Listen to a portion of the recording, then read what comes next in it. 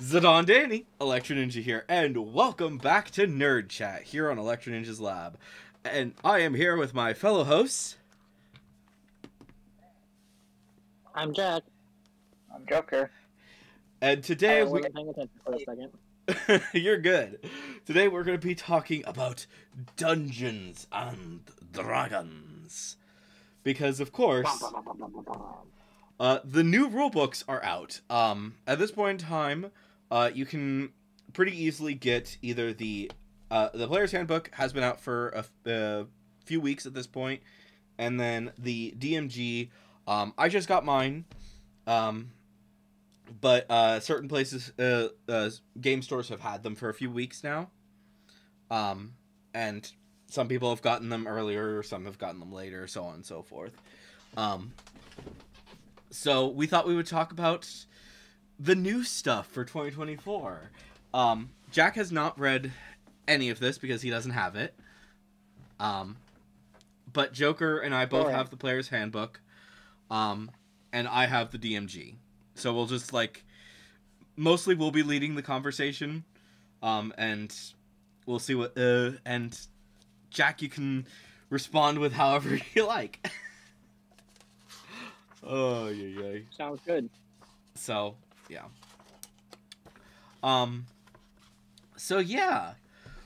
So, Joker, was there anything specific that really stood out to you when you were when you were reading or glancing through the Player's Handbook?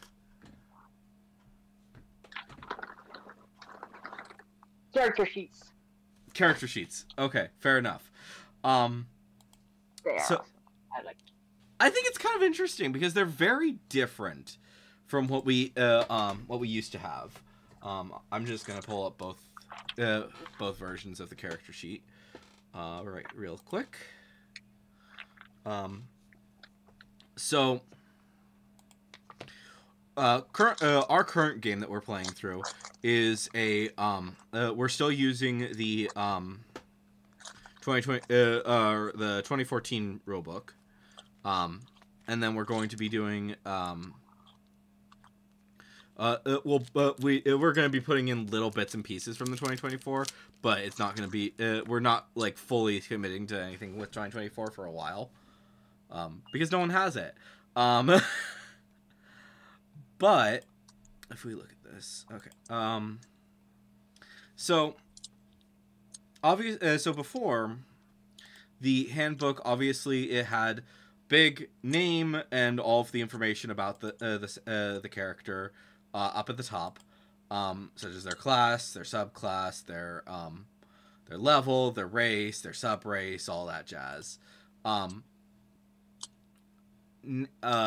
Now they have most of that in the upper left-hand corner rather than all of that across the entire thing. So you have your character name, your background, your class, your species, and your subclass. Obviously, yeah, they changed it from races to species. How do we feel about that, just out of curiosity? Seems like semantics to me.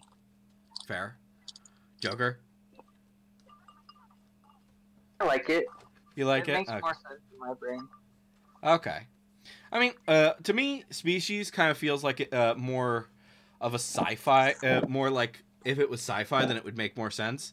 But since this is kind of more fantasy, I think races is fine. So, I don't know.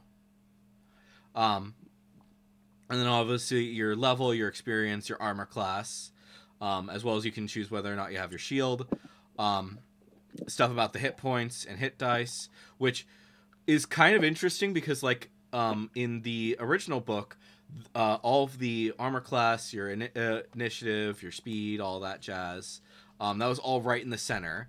Now it's basically the armor class is kind of right in the middle at the top, and then hit points and hit dice and all that jazz is just off to, is basically the right side of the top. So, which I think is fine. It's just kind of a different method. And then underneath, you have the big Dungeons and Dragons logo. And then on the right is initiative, speed, size, and passive perception.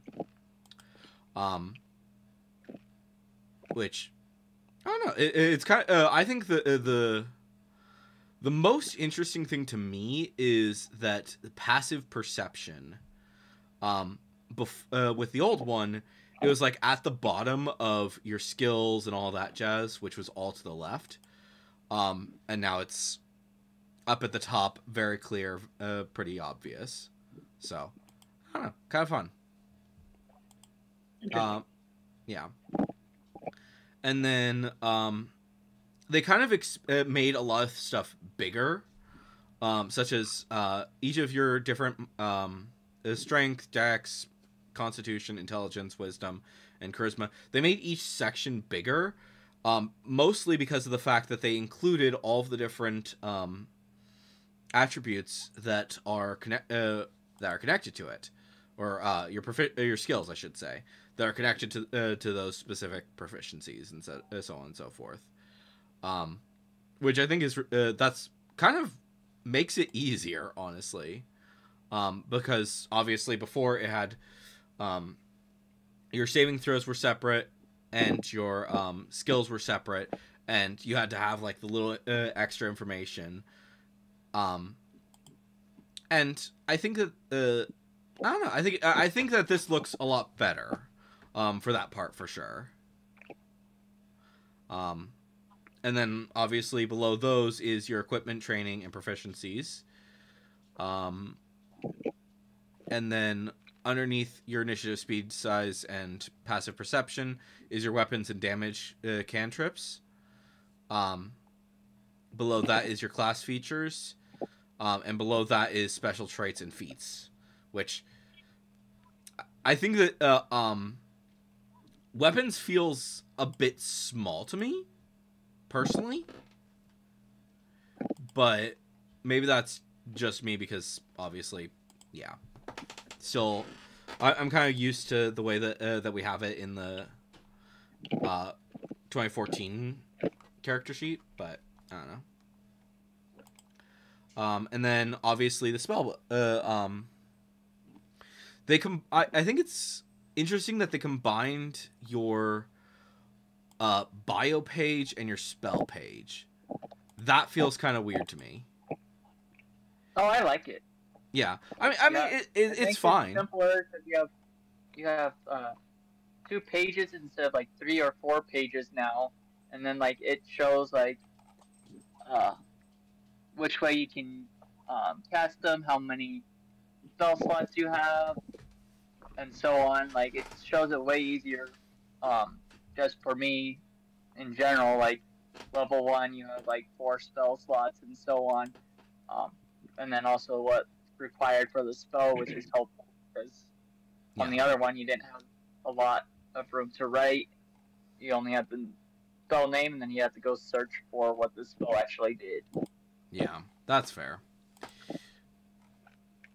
Also, I think it's kind of funny because your also your coins, your current, your money and stuff, that is on the bottom of your spells page now, which is that just feels weird to me.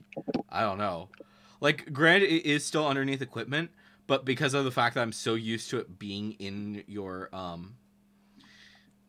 first page, that's kind of what's throwing me off. Same with languages is also is just above that.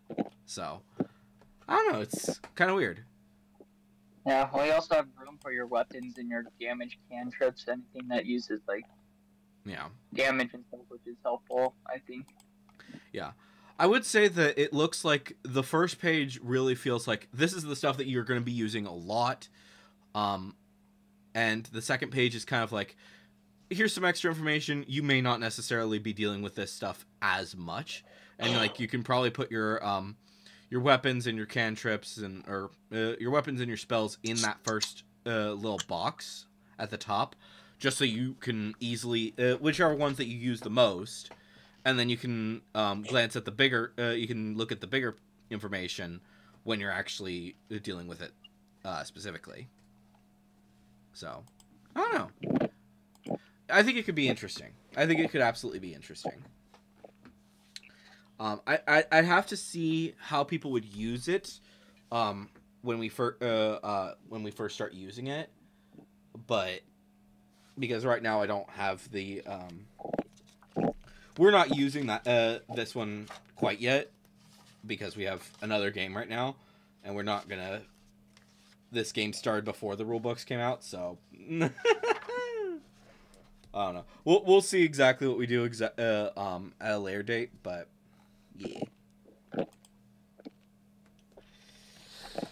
I don't know.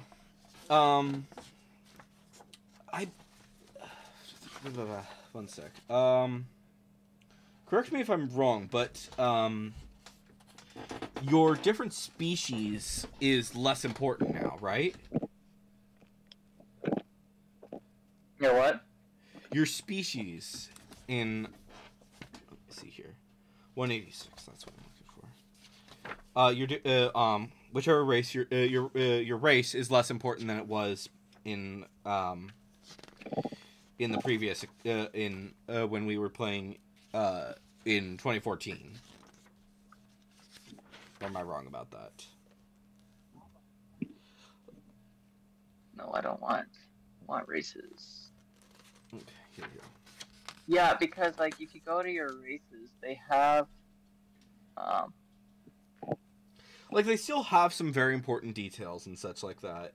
yeah, but not as much as they did in like the other handbook. Like yeah, Dragonborn gets one page, another gets another page. yeah, and it's not like it's not like a two-sided page. It's a single page for each and every single. Elf gets a two-sided page more because there's more elf stuff than the other ones. But like gnome, Goliath, halfling, human, orc, they're all getting like one page. Tiefling gets 2 pages because I mean there's more information on that one. Yeah, but again with tiefling, like, tieflings, there's a lot more stuff with them that they can do because it's all different demons and stuff. So yeah, and then elves you have your different elves. Yeah. Drow, high elf, wood elf. So you have that information, but yeah, you get less information now on what you can do. Yeah. Which I think that might be actually a good... I'm not certain if that's a good thing or a bad thing, because when they eventually... I think it makes it more simple. It does make it simpler, for sure. But it also means that when they eventually make an expansion to what races you can play, I think that's gonna... I kind of think that's gonna be in the monster manual. They can... they can basically keep each since they've already got it kind of set to being a page. They're not going to feel as much pressure to make sure that it's got all of this extra information as they did in any of the other books, because currently all of the different races are kind of scattered across all of the different books. Like I think some of them are in different monster manuals and stuff like that. Or the different monster books. So now they can they might be able to just like put it all in the monster manual, and then you have like a whole bunch of different races that you can play with. So I don't know. I'm intrigued to see exactly how they're going to handle that. But yeah.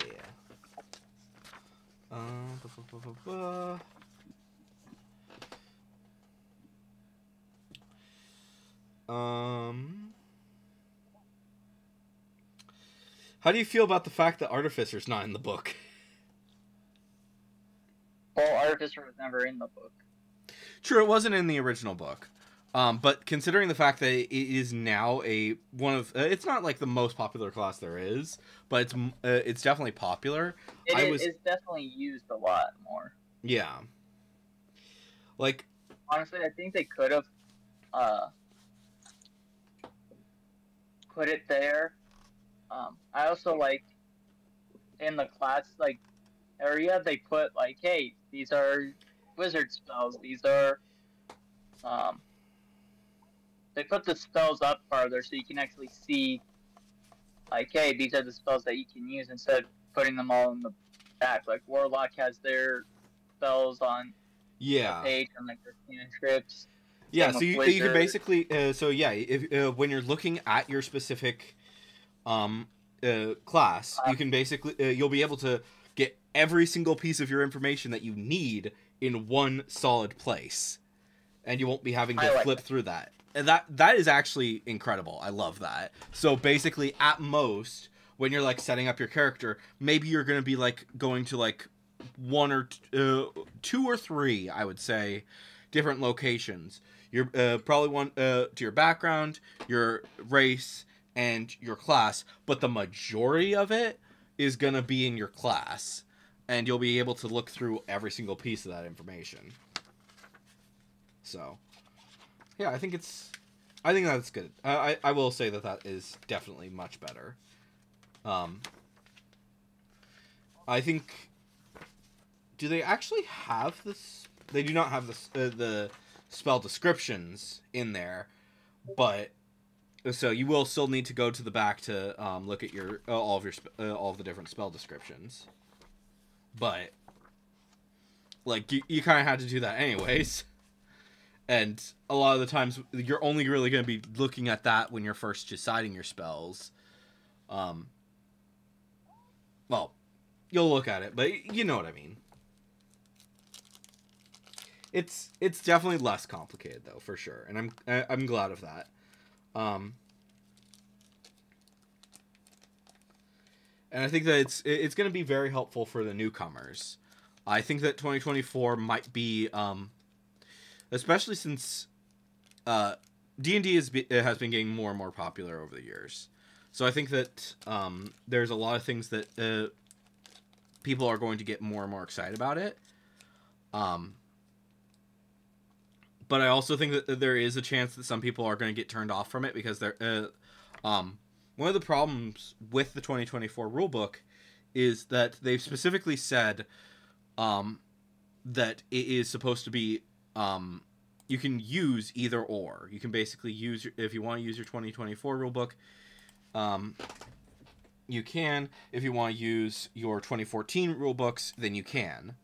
And while that's cool and all, I think that it's also going to be it's going to be stressful for some newcomers, because I'm sure that some people are going to be like, do I need to have both books?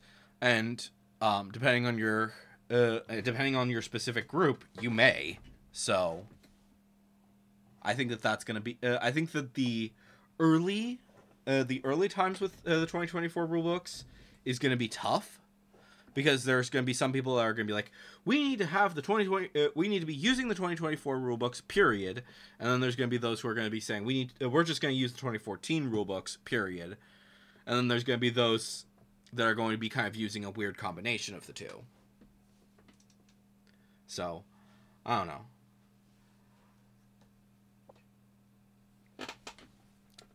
know. Those are my thoughts at this point in time.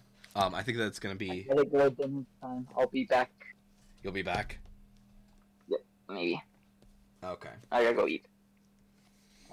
Okay. Yay. So, Jack, what do you think? Just from what we've said. I think when anything changes, especially when it's a big, pop culture thing, that there's a lot that happens to it, and there's a lot that, for whatever reason, people get up in arms about it, and I don't always understand the drama. That's fair, yeah. Yeah, I think... I don't know. It's gonna be... Whatever happens, people are gonna deal with it.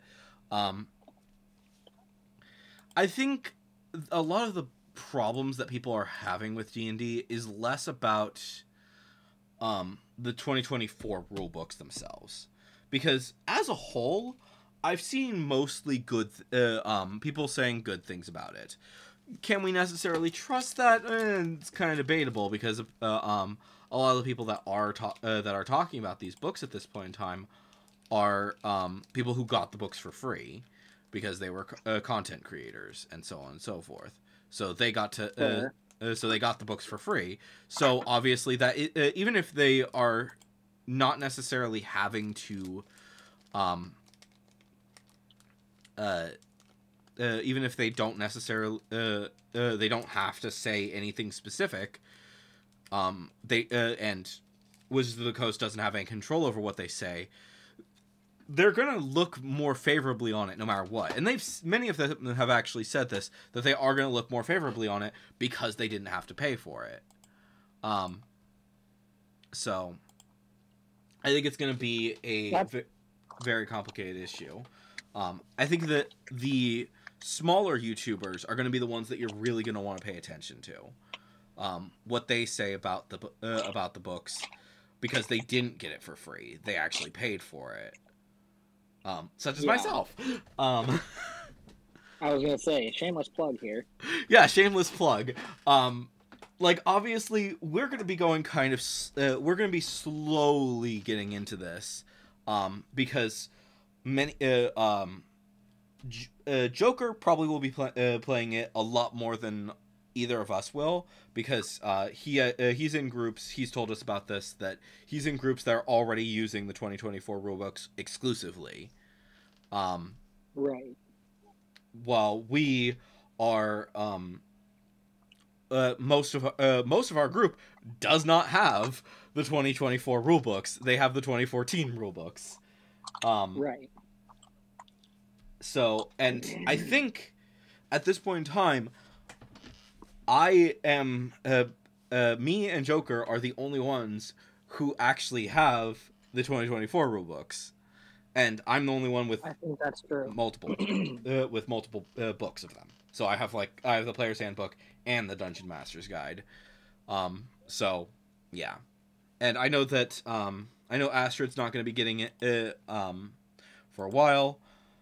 So I think, I don't know, it's going to take some time before anyone is actually, before we're going to actually be fully able to talk about it, in terms of what it's like running a campaign, because we run our games pretty slow.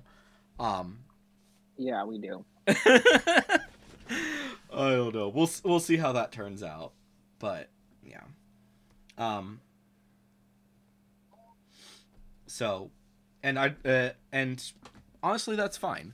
I think the most interesting thing that I'm intrigued to see is how it's going to play with using a bit from both.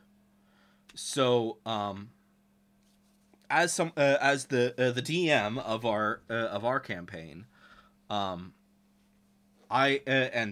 since I have both books, I am actually slowly putting in 2024 rules into the actual campaign. Like, we have some direwolves and I specifically took the 2024 ones. Mm-hmm. And I think I took, I'm not 100% certain if this is actually the, there's going to be a vampire at some point that I'm using, and that's, and I think that's the 2024 rulebook version. I'm not 100% certain. I know for a fact that the direwolf is, but beyond that, I'm not 100% certain on any of the others. And we'll see. We'll see how that turns out. But yeah. As for the DMG,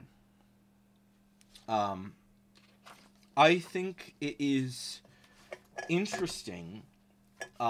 This was something that Jenny D talked about in her video about it, and the DMG, the previous DMG, the 2014, or the 2014 rulebook, that one was not about teaching someone how to DM, while this one is, which I think that's going to be really helpful for new DMs. And I could imagine, don't quote me on this because I'm not 100% certain on this, but I think that more people are going to be willing to learn how to DM because of this book. That's fair. So I'm not 100% certain on that, but because of the fact that it does go over a lot of the different information, it is a book about teaching you how to DM, unlike the previous one, which mostly just had like spouted information at you. I think that that's going to be helpful, to say the least.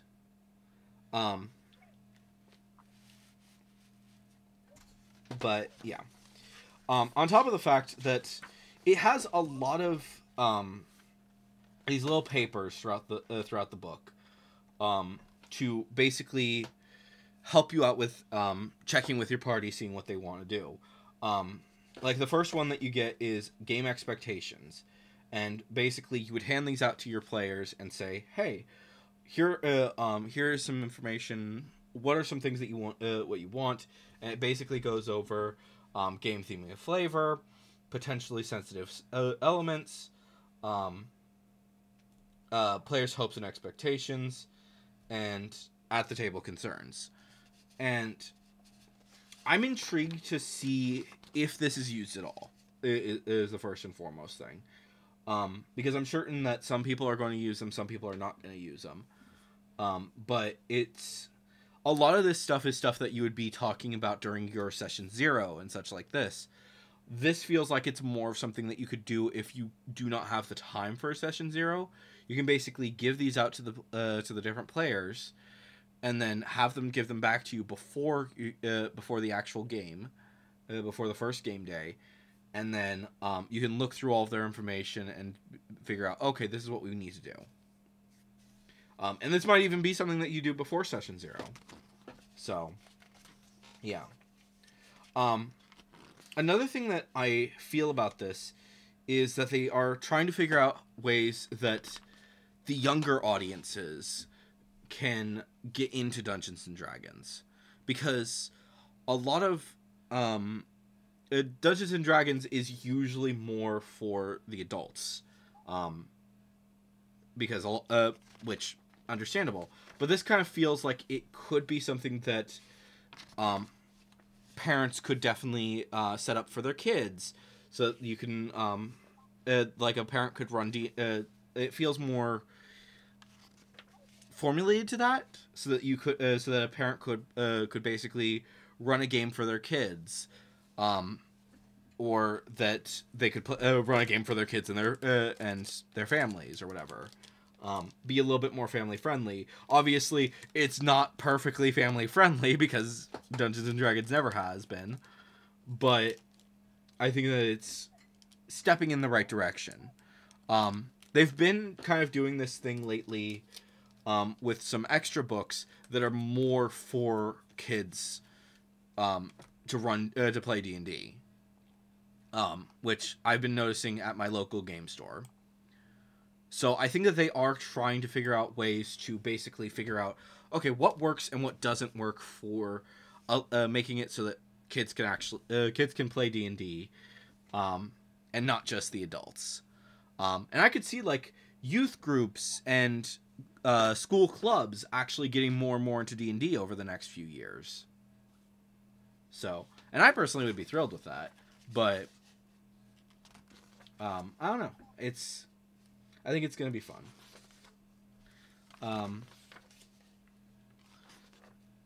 Oh, yeah. So they also have, like, travel planner for in the book. I have no idea how the heck this is going to play out, but it's basically stuff to do with traveling around the world and such like that. I don't know. I think it's gonna be fun. Oh,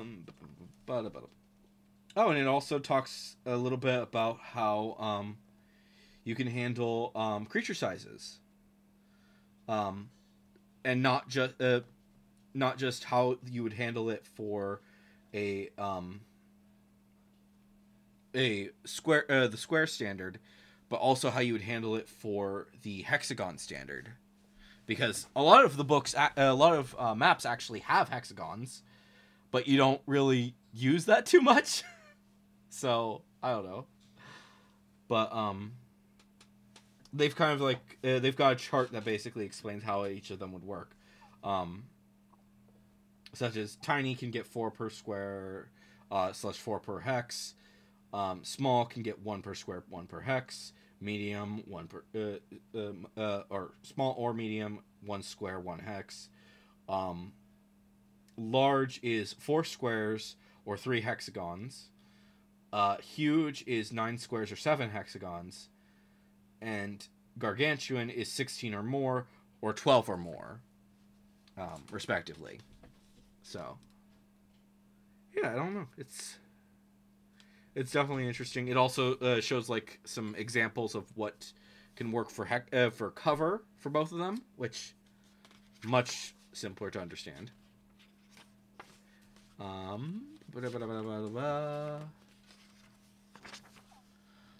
It has a DM toolbox to basically talk about alignments and organization, chasing, and so something more about a lot of D&D kind of feels like you're stuck in a single spot. They've actually added like a whole bunch of information on like how you want to do, like if you're chasing somebody and so on and so forth, so that it still makes sense. Because a lot of times if you're playing when you're playing D&D, a lot of the time you have to think, okay, what's disengagement? What is do we want to do this? Do we want to do that? Are these things going to be constantly disengaging so that they don't provoke, and so on and so forth. So I'm not 100% certain how they're going to play with that, but I think it will be interesting. And it also explains how to create a character or create a magic item as well, and also creating a spell. So I'm excited about these specifically because I feel like a lot of the creating of monsters, magic items, creating spells, this information is going to be so freaking helpful to a lot of different players, and a lot of different DMs. Like, the creating a spell, to me, that feels like this could be something extremely fun where maybe the DM can basically be like, okay, so you're a wizard. Do you want to create a spell? Do you want to work to actually create your own spells? And basically you can work together to basically figure out, okay, this is how this works. This is what this does. Blah, blah, blah, blah, blah. And it's not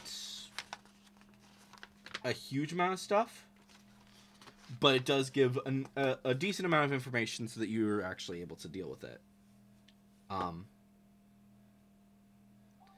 So, yeah.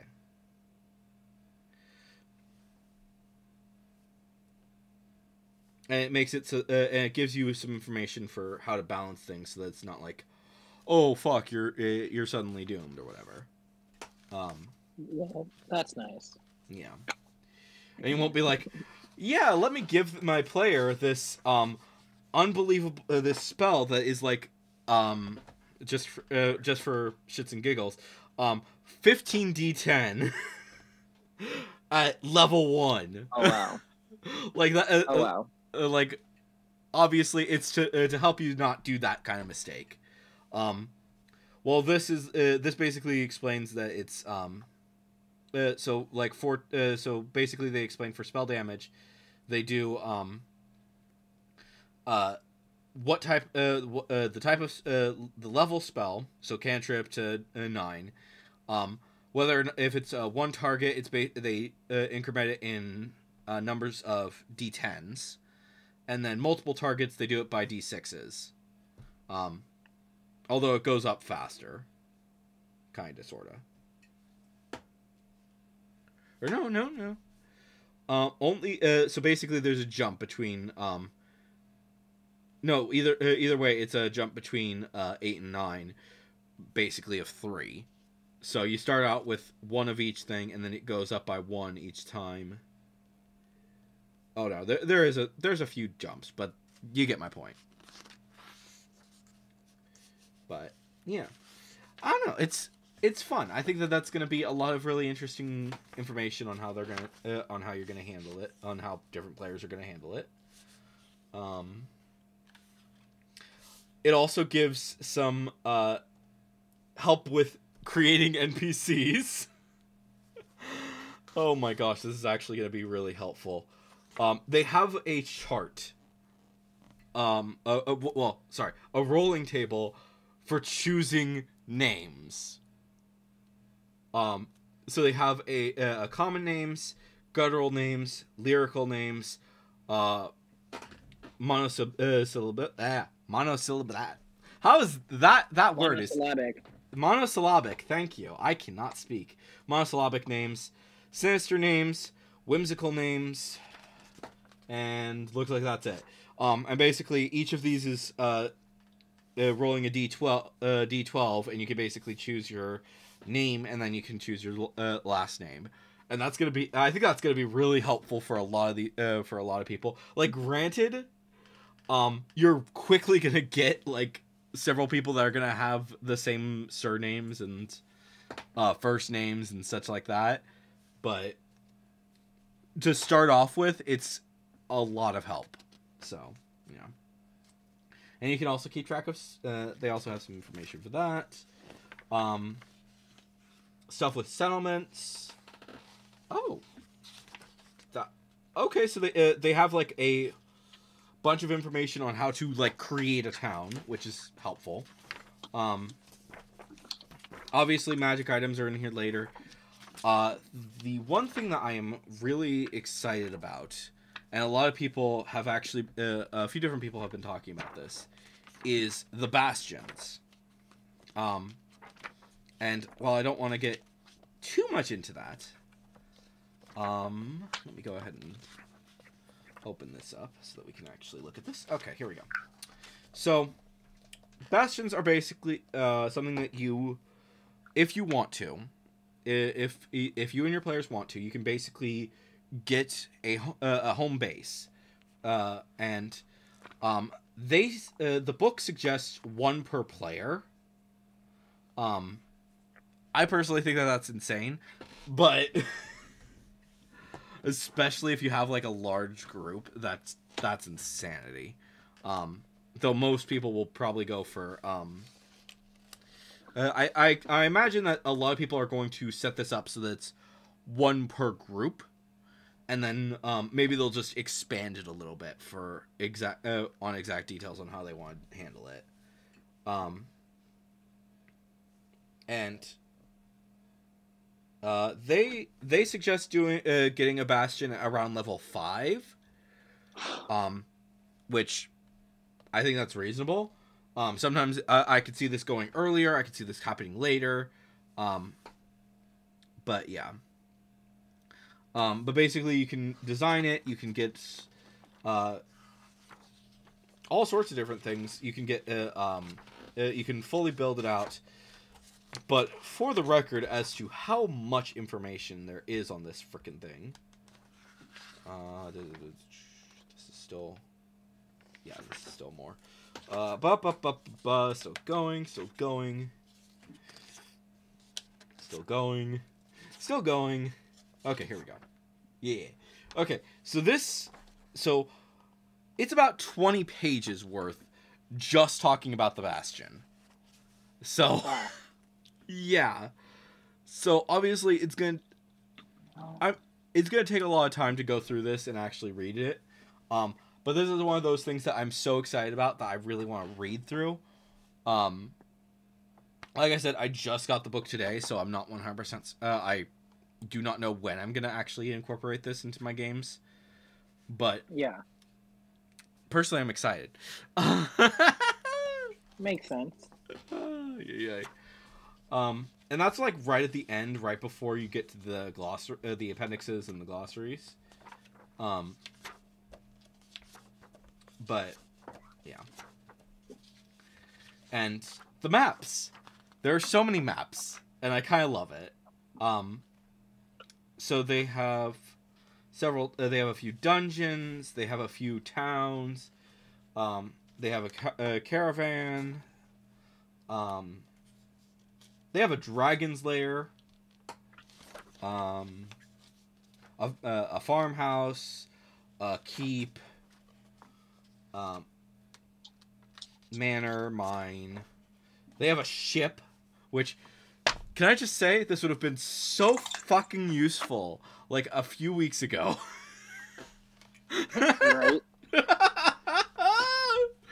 Like, I still prefer the ship that I found, for the monster campaign, but, I think that if I had this, it would have been so much easier to just be like, okay, here, let me just give you this ship. This is how you can deal with this. I don't know. Well, unfortunately, I have to get going. Okay, so that's probably a a good spot to end it. Anyways, this was a 40 minutes long nerd chat. So we did good. Anyways, hopefully you guys have been good for us, even though we lost Joker. Anyways, I've been Electro Ninja, he's been Jack, and we will see you guys next time. But on.